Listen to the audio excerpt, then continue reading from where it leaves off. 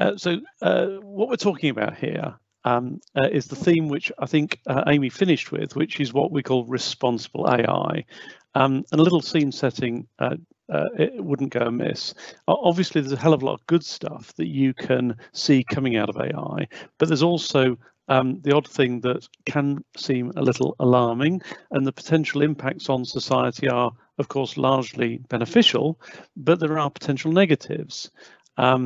And there's an emerging recognition by society in general that we need to do something about this. We need some sensible guideposts for the responsible use of this transformative technology. And when we talk about sensible guideposts, clear and enforceable limits, what we're talking about there is, well, laws really, because laws and regulations are the embodiment by society of ethics. Currently, there is a bit of a risk that we'll end up with a bit of a legal vacuum here because there are very, very few laws at all that cover the use of AI. The other dimension, which is incredibly important if this is going to work, is that any laws need to work on an international basis because AI is truly global. It works without recognizing international borders. And of course, laws and regulations are mostly limited to jurisdictions, limited to countries or small collections of countries. And it's critical that these legal guideposts for the responsible development of AI are developed now in the relative infancy of AI rather than later when it may be too late, when consensus will have been lost. The pace of technological disruption is now so fast that many fear being left behind. So at this point, I should probably introduce myself a little bit more, but I'll keep it really brief. So I'm a technology lawyer, have been for over 30 years. I'm based in Leeds with DAC Beachcroft. I started off at the end of the 80s, acting for the likes of Apple from some mega law firm in the City of London.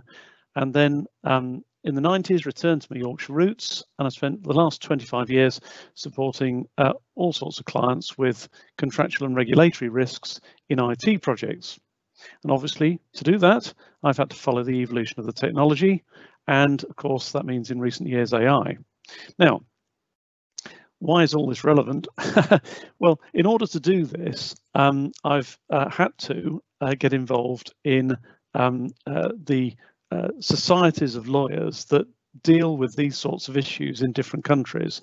And the main one on the planet is the International Technology Law Association, which I've been involved in for over 25 years. We've got over 1,000 senior technology lawyers from 70 odd countries. And the idea is that we can pool resources and experiences. We learn from each other, and on occasion, we try to inform policy. We try to take some of the stuff that we've learned to try and help regulators across the globe with the next generation of technology law. So at this point, I'm going to try and change the slide. A recent project we undertook was to review at a global level some of these legal issues emerging in AI, issues of complex societal importance. And usually what we come up with in our organisation is what we call a white paper. But this one became a bit of a monster. It ended up being 300 pages and became more of a book, which, as you can see from the screen, had quite a number of contributors. I was a co-editor and co-author of this, and it was a really ambitious project to bring together thinking from such broad and diverse jurisdictions. So what we were trying to do was get some kind of worldwide consensus across the legal community, and to try and deliver a framework, a level of guidance that could be given to regulators. We came up with these 8 discussion principles. You don't need to read them, they're just there for illustration at this stage. And we launched the book at our annual Congress in Boston last year. And since then, we've had lots of feedback. We've had a portal for people to contribute their thinking. It had at its very heart several of the tier 1 leading vendors and regulators. It was intended to be very practical.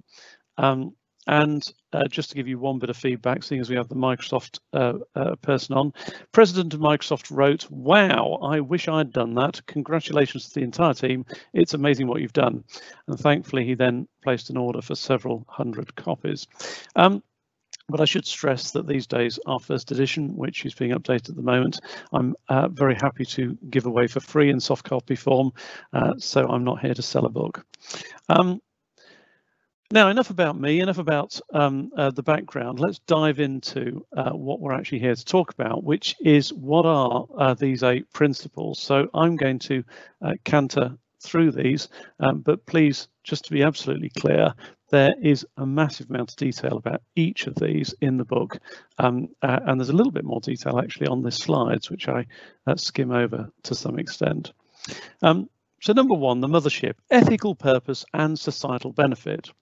The idea here is that whilst we get into some more practical principles in a moment, a central requirement once a decision is taken to implement a project involving AI is to decide, well, is it a good idea? What are its objectives and are they ethical? What are the societal impacts and are they beneficial?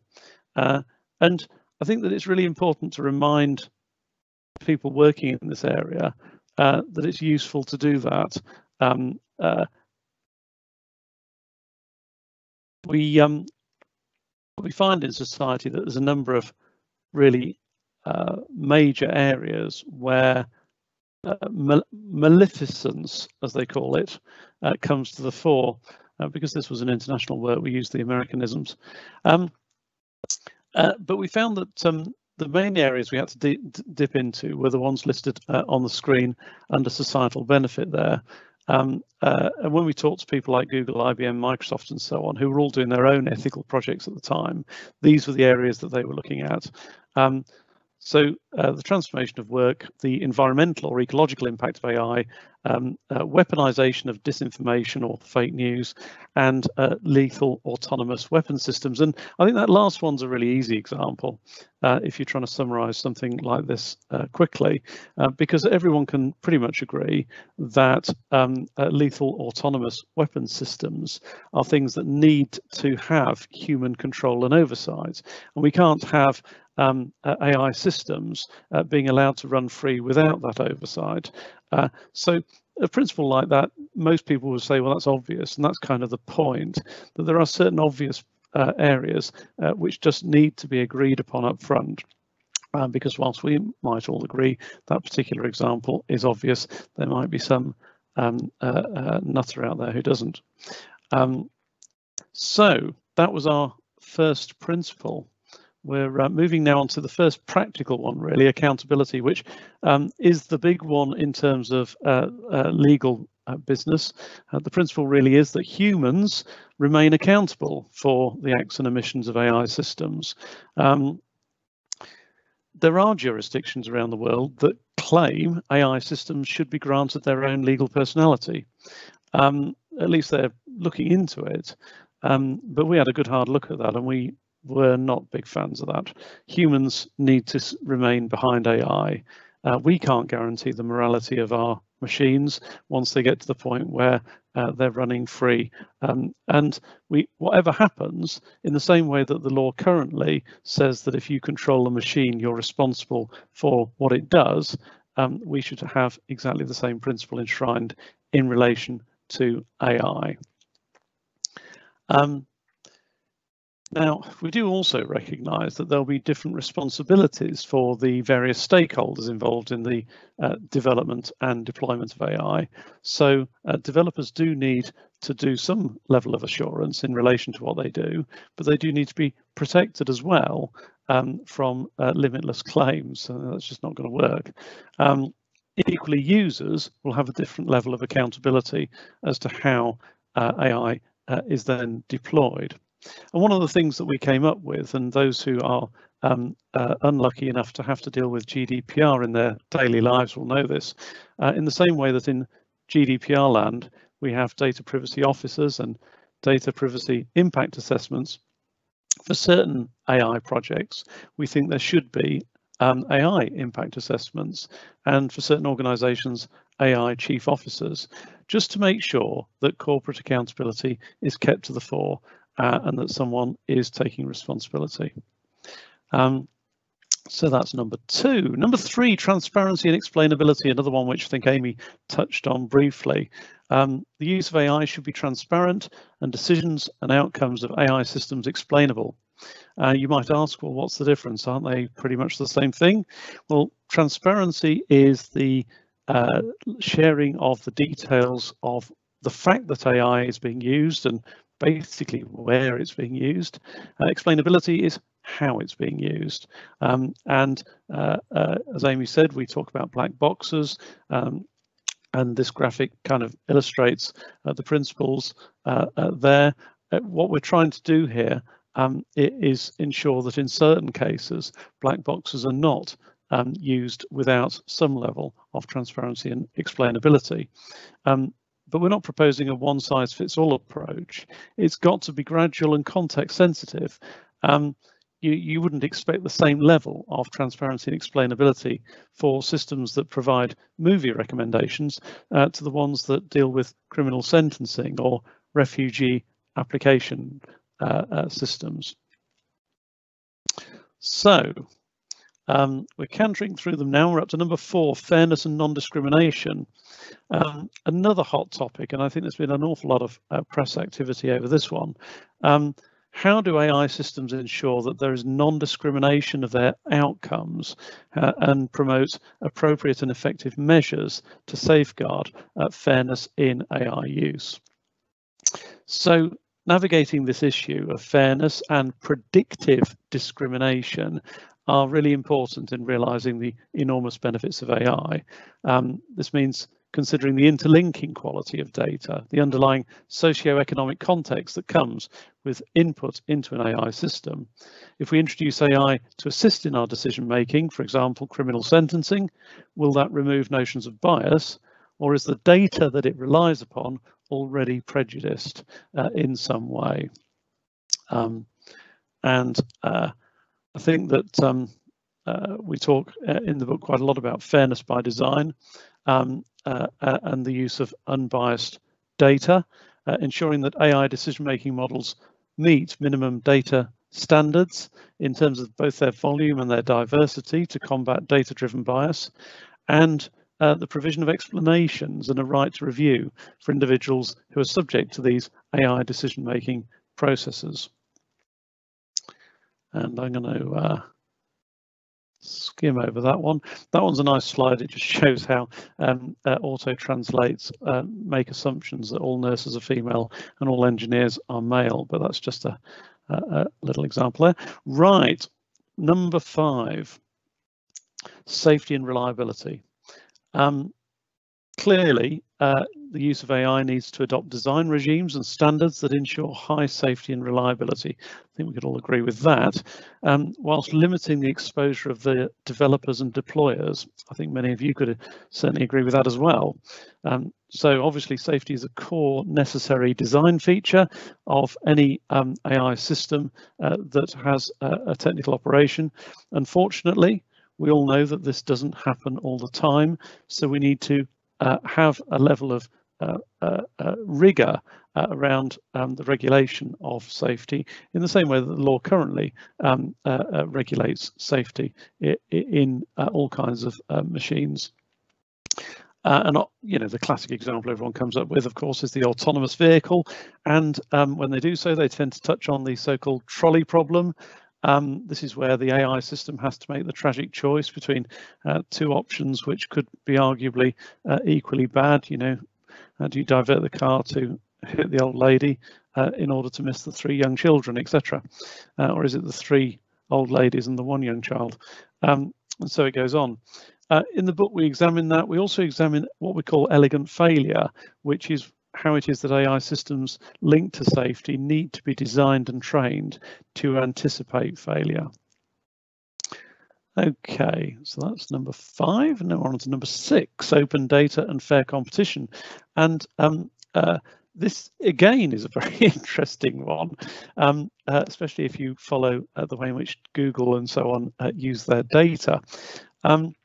It was also the one which we had the most controversial feedback on. So different lawyers from different backgrounds and different countries were coming up with very different views on what they thought the right answer was. But where we ended up was that we should open access to data sets which could be used in the development of AI systems and open source frameworks and software for AI systems. The risk here is that there will be the development, and there probably is already the development, of what we call a dataopoly. Large silos of data held by just one or a small number of businesses, which enable them to develop market power. In simple terms, the concern from a competition law perspective, because it is competition law that we're talking about here, is that access to these dataopolies or silos may be restricted to large corporations in the same way as monopolies are created, preventing competition and also creating consumer vulnerability. So if commercial decisions are taken by a business which have the effect of exploiting their customers, making it difficult for other businesses to compete, then even the existing law will protect you. The question is, how do we extend the existing law to cover AI? And so we think that there should be a restriction on dataopolies arising. Let me just move on. And secondly, on this one, we talk about open data. And again, I think Amy touched on this. What we're describing here is the concept of sharing large data lakes. One of the fundamental precepts of this principle is that sharing data, making it open, will have benefits in relation to improving AI, advancing research, and making the development of technology more consistent and less siloed. So it's a bit like open access, a bit like open source. The principles are very much the same, and the little graphic on that slide gives you the virtuous circle of how everyone benefits from doing this. But as we all know from open source, not everyone's that keen on sharing.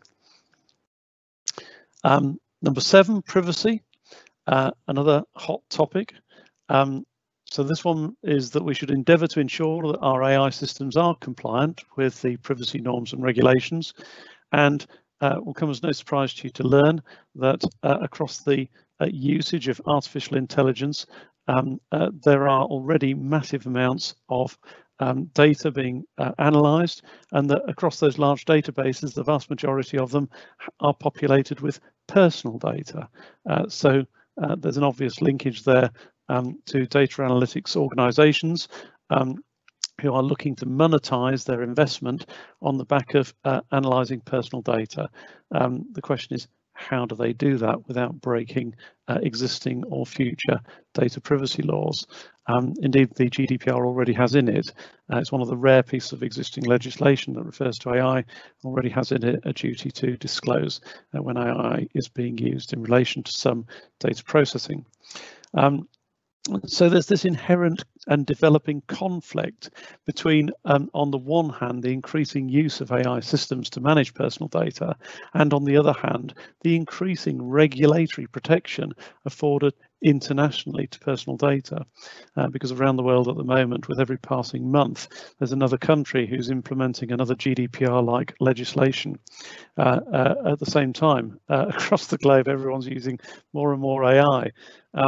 So how do we do this? Well, what we recommended was that rather than come together in an almighty crash, which wouldn't benefit anyone, we need to try and encourage a parallel yin-yang existence between privacy regulation on the one hand and data-rich AI on the other for the benefit of the individual.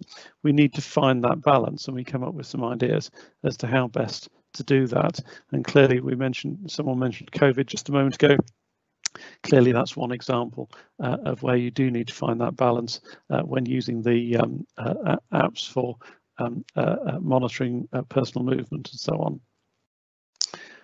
on. I shall now move on to our last principle, AI and intellectual property. It comes last, probably because it's not quite as crucial as the rest, but there is an important question here, which is who owns IP in something created by AI. The principle we came up with was basically to recommend that AI systems developers do take the steps they need to protect their rights through the existing intellectual property laws, because having looked at them, we didn't really think that there was that much need for change in the existing IP laws.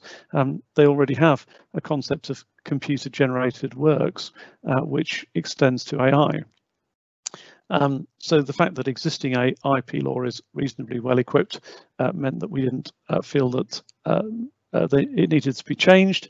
Just a little bit of clarification, and that image on screen was just an attempt to paint a Rembrandt painting simply by looking at other ones using AI. So that's number 8. So that concludes the 8 principles. I know I've cantered through them in the interest of trying to keep to time, so apologies for that. But again, if you want chapter and verse, the soft copy is available. Either send me an email and I'll send it to you, or get in touch with the organisers and maybe they can help out. At the beginning, we kind of talked about whether we could achieve some kind of global balance here. The dialogue that we've had since we published the book with regulators such as in the UK, DCMS and the ICO, the FCA and so on, and across the globe, the new Californian GDPR was one of the works which it's called the CCPA, was one of the works that looked at our publication.